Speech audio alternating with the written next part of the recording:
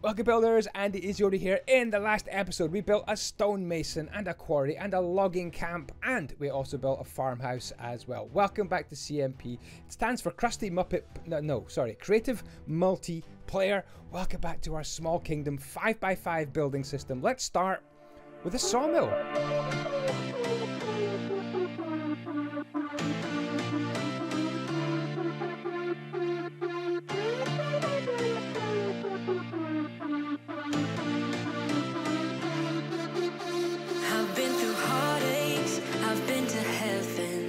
I've done my best and my worst, learned my lessons.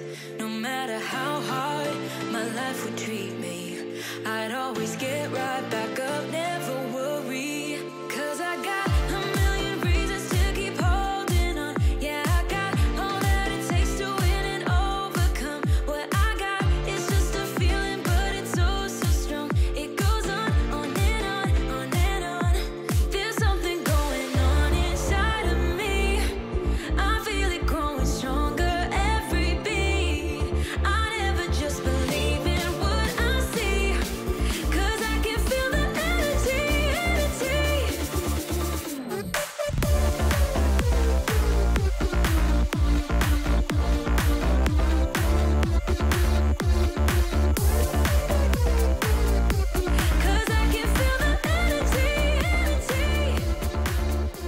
Alright, let's have a look around this brand new building. Obviously this is the logging house we did yesterday. So the person who lives here gets all the logs and then they hand them over to this person who saws them up. So have a look at this.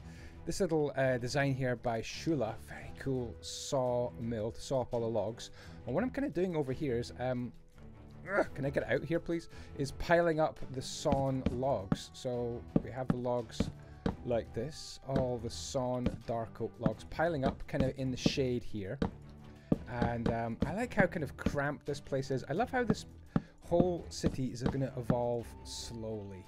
You know, just build by build, as if the whole community was doing things in the right order. You know, logging, sawing, mining, smelting. We're going to build a smelter's house later today. And maybe just some ordinary accommodation as well. So what else do we want in this place? I've got some food. On the inside, look, I made this little section here. Do you know what would be really useful is if those trapdoors were on the outside. Let's put them on the outside. It's going to give us a bit more space. There we go. That's going to give us a bit more space on the inside. Can I sneak in there? No, I can't. No. Very good. I've got beehives, as you notice, on the outside. Beehives, actually a legitimate block. Looks like little kitchen counters. Pretty cool. I guess it's pretty horrible if the bees come in. So we've got some pizza. We've got some burgers. And then maybe we've got a little table and chairs. We've got our upstairs for our sleeping arrangements as well. What else should we add to this place? Maybe a little chest or something. I don't do too much furnishing in my builds. You may have noticed this over the years. There we go. Actually, maybe they could go right over there. That would look pretty cool as well. It's just really a question of bringing your builds, kind of making your builds seem alive. I don't know what else to put in this place. Something like that. I don't know. I don't do interiors. You may have noticed. I just don't. Look, they're spinning some pots on upheaval. We could have a pottery actually. We could have a pottery. I noticed there's some clay. There's some clay down in this pond here. So maybe we could have a person who gets the clay out, makes some pots, and maybe even has a kiln and makes some bricks eventually as well. Put some nice detail into the chimney there, and I've put some little stacked up logs as if this person's got their own collection of logs for maybe their own fire as well. We can kind of roughen up the roof a little bit as well, maybe adding in some sea pickles wherever they're going to grow, as if they are looking like a bit of fungus on the roof, and you can actually add a few extra slabs as well to roughen up the roof, make it look a bit more higgledy-piggledy like that. And you could even turn some of these and put a hole in the roof as well. So I love the detail. That is our sawmill. Let's move on to the next build. Many times they taught me lows are what makes you feel so high. No matter how far my mind would wander, I'd always dare it to go even farther. 'Cause I got a million reasons to keep holding on. Yeah, I got all that it takes to win and overcome. What I got is just a feeling, but it's oh so strong. It goes on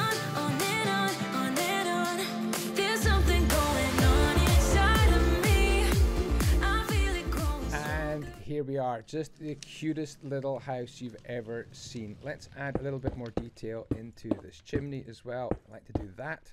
There we go, a little bit of detail there. What else can we do in this place? We've got a little place to fish, little fishing pier here. We love that kind of detail. We could put some old things like that, maybe just, you know, that kind of junk that gathers under your porch. Who's got a porch? Who's got a porch with junk? Wish I had a porch. I'm just jealous of people's porches now for no reason. So we have little workshops here, little workbenches, little places where you could do a little bit of work. We've got, this isn't very good. We need to do that and that. A much better little basement here. So a teeny tiny little basement linking up to our fireplace as well. So again, we can put little workbench along there. Very, very simple indeed. A few bits of junk piled up as well. Maybe a little grindstone for sharpening your tools. So whoever lives here maybe works on the farm. Could be a farm worker, this person. Let's give them a nice comfortable seat on the porch, maybe out of crimson. Little seat there, they can have a little chat, have a snack. And then on the inside, this place is a little bit cramped. Why? There's a sheep in my house. Yeah, I don't know why. I didn't know it was there. Honestly, I didn't know the sheep was there. Nothing was happening to the sheep. So we've got a grindstone. Maybe have some more chairs in front of the fireplace. We've got a bed. Do we have a lamp in here? We don't really have a lamp, so I have a lamp. And then a chest would do. I should work on some more interior details. There's a chest. There's a chest. A little teeny tiny worker's house. I love this. Would you like to see a tutorial on this build? It's a very, very small, cute house as well. We're going to add a little bit of detail into the roof as well. I'm going to use some world edit, I think, for this. So /repl air. And this lets me just paint and replace blocks kind of automatically like that. And I'll just bring them down there like that. And then this one maybe you can stick out here and come down by the lamp and look good. And we could do things like roughing up, making it look a bit older. One of the things I like to do is just add some coral. So there we go. We've got some dead, fiery coral, and it just looks like bracket fungus kind of sticking out of the wood, doesn't it? Looks like you haven't really taken care of your property and you haven't got rid of this bracket fungus is just growing away. Something we could also do to add a bit of character to this place would be add some mossy cobblestone, because look, half of this is kind of really connected up to this river here, so you can imagine the damp leaking up here, making this all kind of horrible and fusty and mossy as well. What do you think? Pretty smart. I love that little house. It's so cute. I love the levels of it. It just comes down here into the water. I love that. I love the porch as well. Yeah, I think I'll do a little tutorial on this house as well. It's super cute. Really cool. And the basement as well. You've got a lot of space for storage, haven't you? I think it's actually pretty cool as well. What else can we have up here? Maybe something like that. There we go. We need probably some light in here as well. Light this place up. All right. So don't look at that because we're about to build that. Yeah, let's build it now.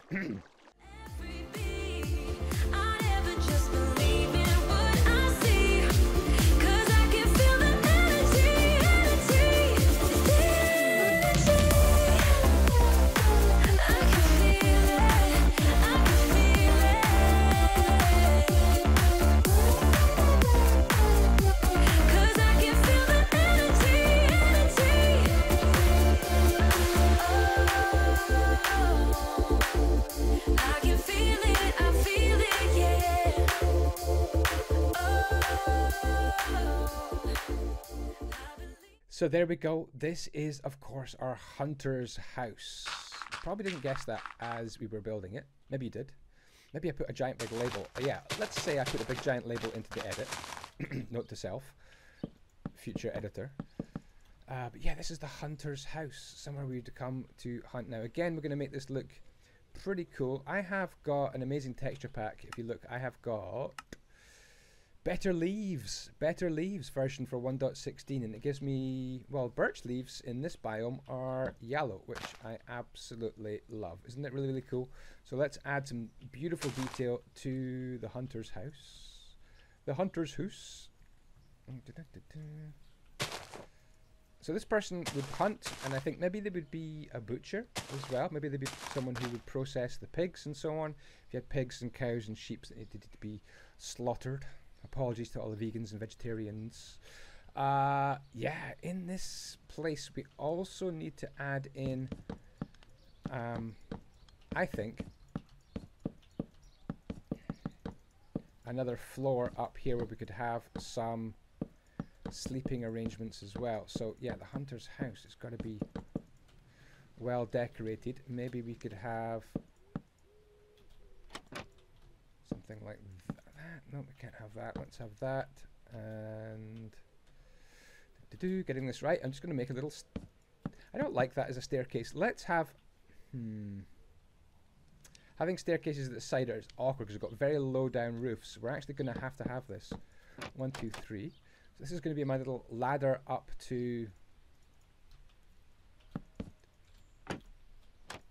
here, and we're going to put that on top. So you climb up, you get up to here, and then we're going to block off the sides so you don't fall off if you roll out of bed in the night. I'm just going to have a simple bedroom up here like this. So this was designed by Shula, this upstairs arrangement. She's very, very good at furnishing, one of the patrons on my server. Very, very good at furnishing indeed. So let's make space for 2 people to kind of sleep up here. Like that, maybe 3 people could live here. 3 people could be the hunting party. It could be a hunting family, maybe, that lives in this house, and we'll give them a little bit of storage at each bed. Something like that would do, and that's pretty good for up there. And then maybe we'll have some little shelves right here for your kind of all your storage arrangements. And something I do like to grab is beehives, because they look like, hey, beehive yourself, get into my inventory. There we go. They look like little kitchen counters, don't they? They look like little kitchen counters where you could do your work, and we could do something like that as well. So there's a little kitchen counter. What other details can we put in? I've got maybe a little smithing table here. We need to put some ladders into our chimney. Not a chimney. Our tower. The top part of the tower is a bit of a folly. It doesn't really lead to anything. I mean, you could put a bell up here. You could put a lantern as well. And this is going to lead right down into our basement, which we'll get to in a minute. And then through here, oh, I need to finish off my fireplace for sure. So do I have, yep, a hot bar for that. So I love to finish off my fireplaces just like that. And then we have that one like that. That one like that. That one like that. I also like to take away these ones and do full block, upside down, and there we go. We've got ourselves a little fireplace. Maybe we could have a couple of chairs for furnishing as well. Maybe you guys are better at furnishing than me. You couldn't be much worse, that is for sure. So we've got a little couple of chairs there. And what about if we have a little table? A little table like that you could eat at. Would that look good? Little table, a little kind of bench seating table design. I kind of like that actually. That's pretty cool. Maybe just change it maybe to something like that. That's not too shabby. There we go, little bench to have your foods. And then of course you could add so much more detail to that. You could put a door here as well, maybe to keep out the drafts. So let's carry on furnishing this place. Now this is going to be where you would prepare all your meats. So we'll have a nice big workbench going along there, and a nice big workbench going along there. Very smart indeed. And in here is going to be where we smoke the meat as well. So let's add a bit of smoke. And we're also going to add these as well. Now I have a tutorial for this hunter's house. If you want to build this hunter's house, I have a tutorial already on my channel if you would like to build it. And we're going to put these chains along here. But what you're getting in this video really is some of the detailing, which I didn't do in the video. So there we go. So this nether quartz looks like big, it sure is smoky in here.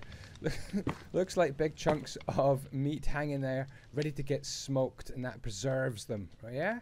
And a little bit of smoke can escape out the window. That's what I'm pretending. There we go. So we've got that. We could also do this maybe and have that kind of hanging down as a little chain maybe You could hang some stuff, some things up on that chain, or maybe have some tools kind of hanging up. Kind of just looks professional like that, doesn't it? Maybe have this wrapped around like that. So we've got some really good plugin on my server. My server provided by Dedicated MC. Link to my server providers in the down below. If you'd like your own Minecraft server, Java or Bedrock, check out the link below. Use the code Andyisyoda for 15% off, and you can get your own server and run it exactly the way you want to run your server. And I highly recommend you do that. So we've got some meat blocks here, which we'll just pop down kind of like that, as if you're processing and cutting up all the meat. What other details could we have? Lots of blood on the floor, of course. Oh, this is getting gross, this build. I don't eat much meat myself. I'm kind of pescatarian. I eat some fish, really, and maybe have steak about once a year. What about you guys? Are you vegetarians, or are you meat eaters? I really hardly ever eat meat these days. It's just really fish, and maybe steak on my birthday is for a bit of a treat. There we go. I don't know what else to put in this place. I'm really struggling. A cobweb, a cobweb up in the corner. But this could be where you'd store all your meat processing gear, I guess. But there we go. Token effort.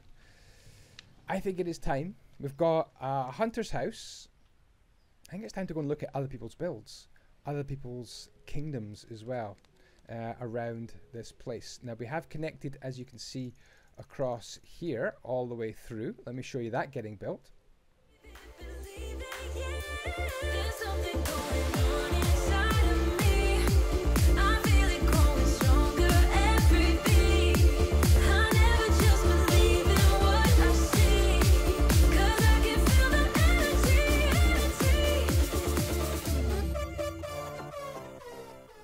So here we are at the end of the path leading back to my kingdom, that direction. We get Uki's swamp village, which we saw in the last episode. A very quick flyover again.